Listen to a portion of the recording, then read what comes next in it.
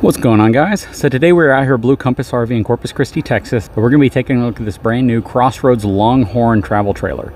Stick and tin unit, very long unit. We're going to see what this thing's all about. Hang tight, I'll be right back.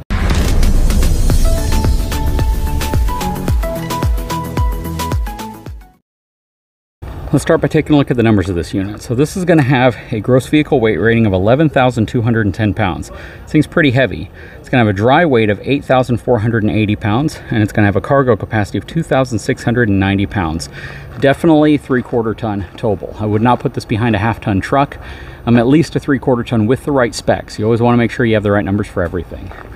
And guys, by the way, I don't work for the dealership. I come out here and just kind of film RVs so I can give you my opinion of them. So, you know, all the folks that email me constantly asking me if we still have RVs for sale, I don't sell RVs. I just come out here as an independent reviewer, journalist, and I come and show you what I'm looking at. All right, we're going to take a look inside of this Longhorn, then we'll come back out and see what the outside's all about.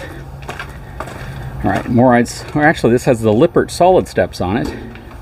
This is going to be the 340 MB. All right, let's see what's going on in here. So you get greeted with the hallway.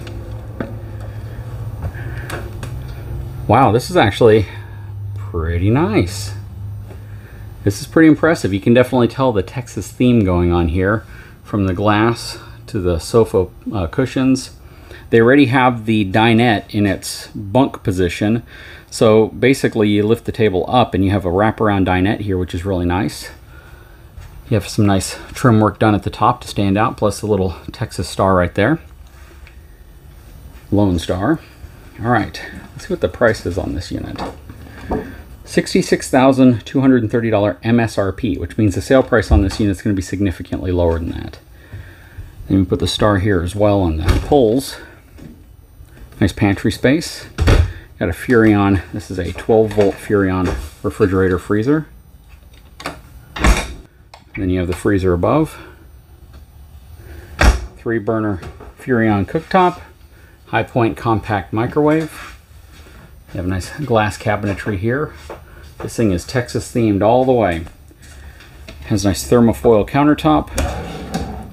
Full extension slide-out drawers. Storage everywhere. And on this side, if you have some bar stools, you got a cool little bar area right here. Dual basin stainless steel sink. Nice upgraded sprayer here as well. You got storage underneath your dinette here as well on each side. Alright, so over here you have 2 recliners.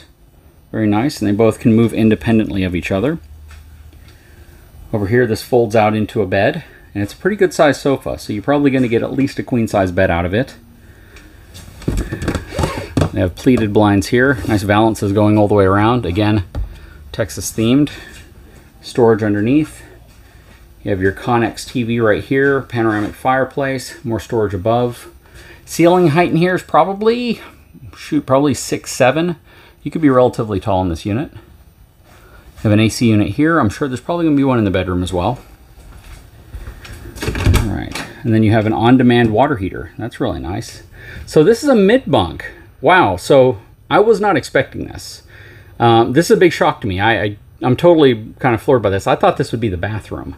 So this is a mid-bunk unit in a travel trailer. You do not see a lot of those. That is really, really cool. Probably the first I've seen in this type of travel trailer. And that's a big deal because mid-bunks are pretty common in fifth wheels. You just never see them in travel trailers. So I was not expecting to see this space. This is really, really cool. I almost would have thought maybe a half bath, but yeah, very, very cool to see in here.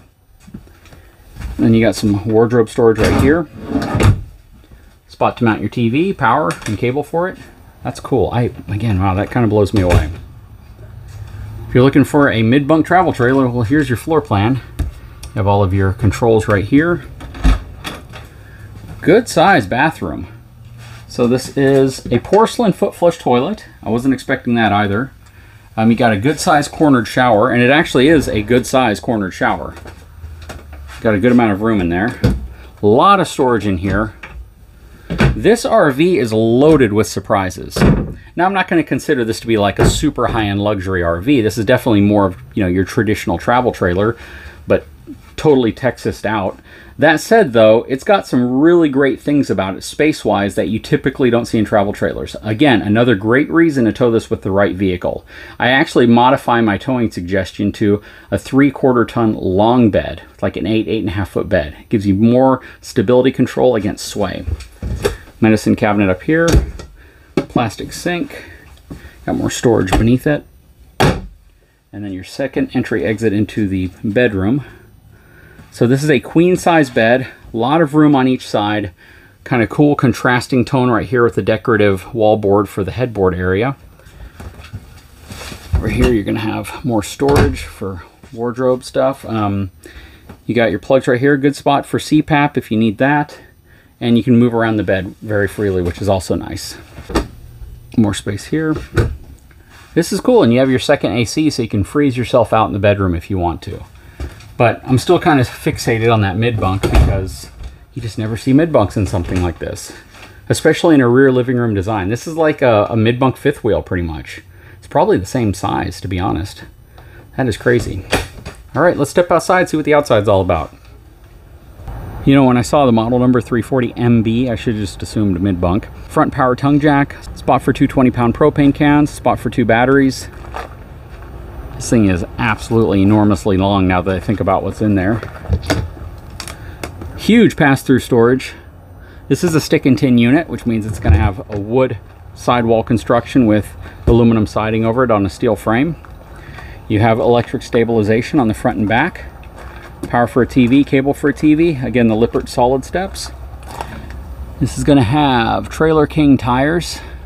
Standard leaf sprung suspension, no upgraded equalizer. I definitely do that as one of my first upgrades though, upgrade the suspension. You have twin awnings, which is really nice. You have an awning here, and then you also have an awning off the slide. Standard framed windows.